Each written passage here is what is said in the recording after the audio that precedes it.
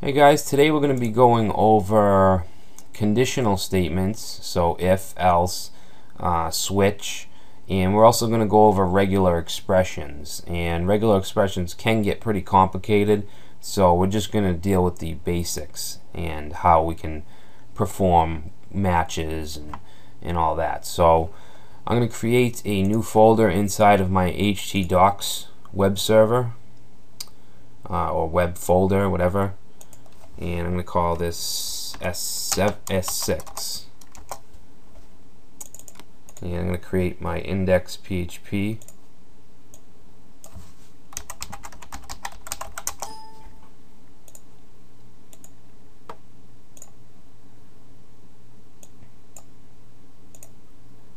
Okay, let's also move to that in the browser. So localhost /S6. Alright, so conditionals. We went over this in the JavaScript section, and PHP isn't much different. So we'll go through this real quick. So I'm going to open some PHP tags, and I'm going to create a variable of x and set that equal to 5. And we can open up an if statement.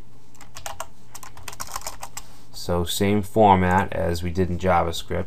So we're going to say if x is greater than 2, then we will echo out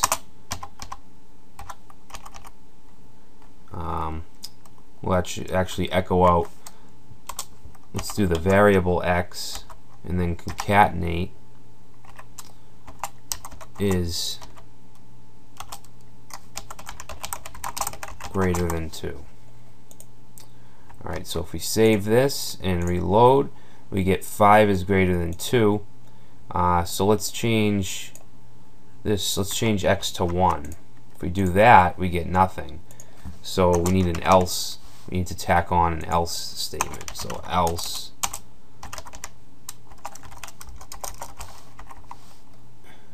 copy this, and we'll say is not greater than 2. Alright, so 1 is not greater than 2. So very easy stuff. Let's see, let's get rid of that.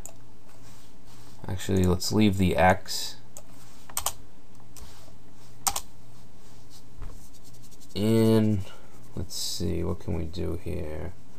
We can use and ors just like we did in JavaScript. So let's say if, I keep doing that. We'll say if x is greater than 2 and x is less than 10. We'll say echo out x, concatenate. So x is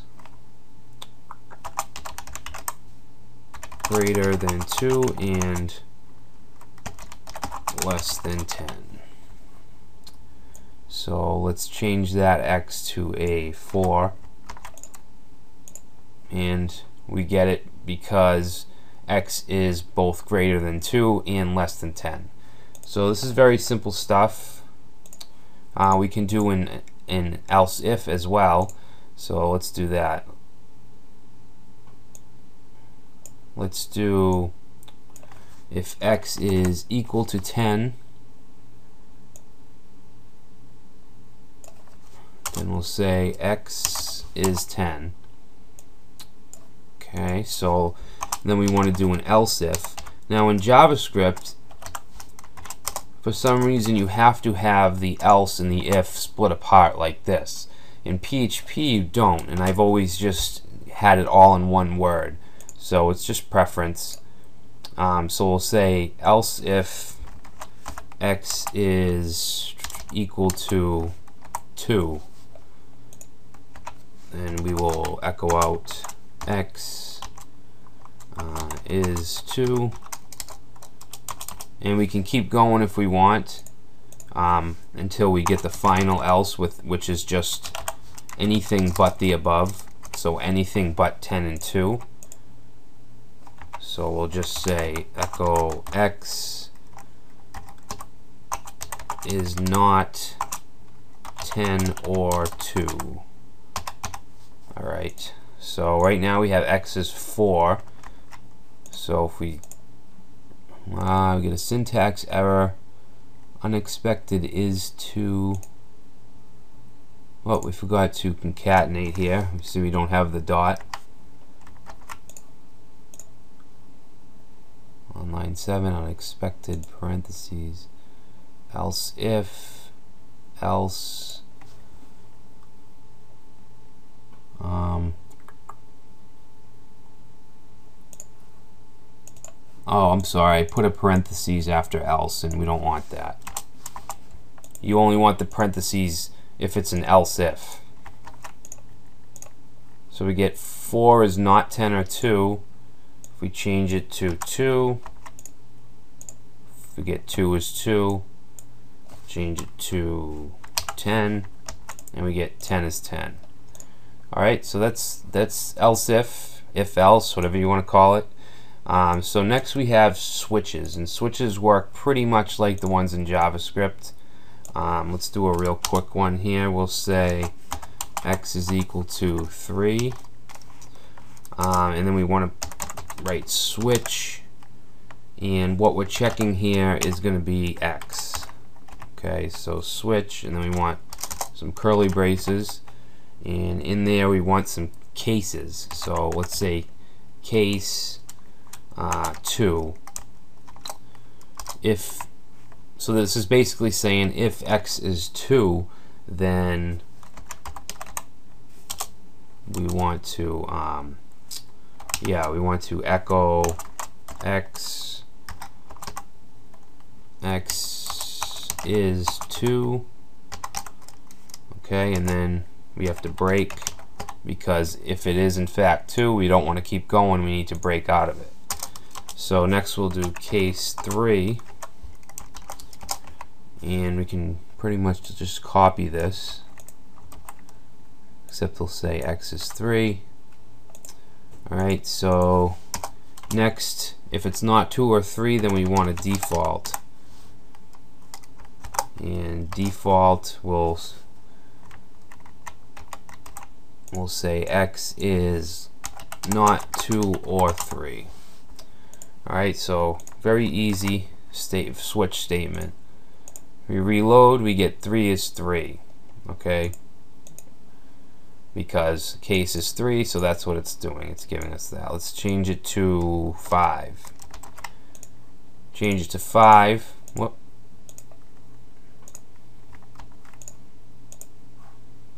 Oh, I'm sorry, I changed the case.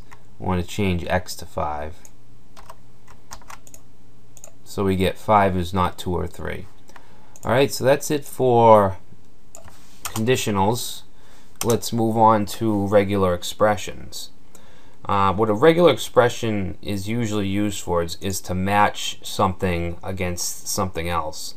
And there's a really good website or web page that really gets into regular expressions that I find to be pretty easy, especially if you're a beginner. And that's webcheatSheet.com/php/regularexpressions.php. So it tells us all about the basics, and here are some of this is the match syntax. Say we want to look for the word foo. Now obviously if we punch in just foo, that's exactly what we're looking for. It's just looking for the string foo. Now if we have this little caret in the front of foo, we want a string that starts with foo, so that means foo has to be in the beginning. If we have a $sign on the end of foo, that means we want foo to be the last word or match in the string. So if we have the caret and the $sign attached to the foo, that means that we want foo when it's standing alone on a string, so it's the beginning and end of the string. Alright, now brackets, if we put ABC into brackets, then we're looking for A, B, or C. If we put A-Z, In brackets, we're looking for any lowercase letter, so anything that's A to Z, that's lowercase. This here, this is going to match any character that is not an uppercase letter. This here will match either GIF or JPEG, and this here, A through Z plus, means that there should be one or more lowercase letters. This expression here is saying that we want any number, dot, or minus sign. This here might look a little intimidating, is looking for any word of at least one letter, number, or underscore. So you can see we're looking for any letter with, we have A to Z in both lowercase and caps, so that's any letter, and then 0 through 9 is any number, and then or lower or underscore. This here, we have the parentheses, and then we have brackets, and we have WX, YZ.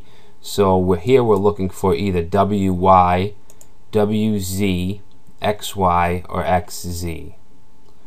And this here is saying we want any symbol that's not a number or a letter. And not is because we have this caret here. This final expression matches 3 letters or 4 numbers. So we have A to Z, but we only want 3 letters. That's where this 3 is coming from in the curly braces. And then we have 0 through 9, but we want only 4, because you can see 4 is in the curly braces. So these are some, there's a ton of, you can find any kind of expression you want. It's just the more you're narrowing it down, the more of the expression you have to type. And these are Perl compatible. So if you've ever used Perl before in regular expressions, and you'd have no problem with this. And the common function that we use in PHP is preg match. So that's how we can find something in something else. So you can see here, let's actually copy this little piece of code.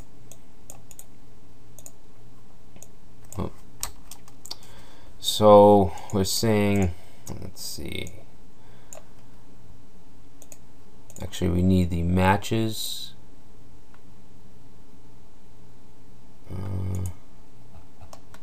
So we're saying if preg match, and then whatever, we always want to have these forward slashes. Whatever we want to match should be in between these forward slashes. So in this case, we're looking for ELL. Okay, so we're looking for that anywhere. If we had a caret here at the beginning, then this would need to be at the beginning of the string. If we had a $, that would need to be the end of the string. Alright, and what we're searching is this hello world. And this matches, this is just a third parameter where we can add this to an array of called matches. So let's just save this and see what happens. So we say match was found, and we're actually echoing it out. We put it in this matches array on the 0 value. So let's see, let's change this up a little. Let's put a caret here. Caret is shift and 6, the number 6 on your keyboard. Now this, we shouldn't have a match. You see, we have nothing because there's no matches. If we take out this E, this HE in the beginning, and I'm sorry, just the H, now we have a string that's beginning with ELL, so we should have a match. Now we have a match. Alright, so if we put the H back, and then let's say we want to search for hello, we'll put HELLO, that's going to come back with a match. Now if I take away the caret and put a $,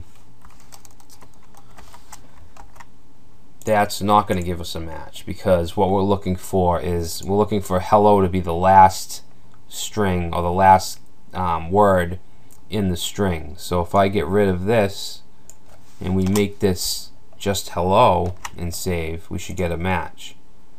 Now even if I added a caret at the beginning here, we should still get a match, because hello is at the beginning and the end of this match or the pattern. So let's look at some other regular expressions. Let's just grab this here, this ABC, and we want to put this in between the forward slashes. Okay, so if we save this, we get no match found, and the reason for that is we don't have an A, a B, or a C in this string. So what if we put HBC? And that should give us a match, which it's not. Oh, I'm sorry. We need to have an uppercase H. So now we get a match. So if I go back and I make that lowercase again, now we can add on a tag. I should be able to put an I at the end here, and that should find a match. And the reason is this I is a tag that's saying in case sensitive. Alright, so we're matching either an uppercase or lowercase HBC. Alright, so let's look at some other ones we have here. This one, which is any lowercase letter. Put that in there. So that gives us a match. Any character that is not an uppercase letter, that'll match. Let's see, any number, dot, or minus sign. Let's throw that in there. And if we save that, that shouldn't be a match. Alright, because that's saying any number, dot, or minus sign. Let's say hello 1. That should give us a match. Alright, so that's as far as I want to go on regular expressions. We won't really be using them in this series, but they're if you want a good foundation in PHP, then knowing at least the basics of regular expressions is going to help.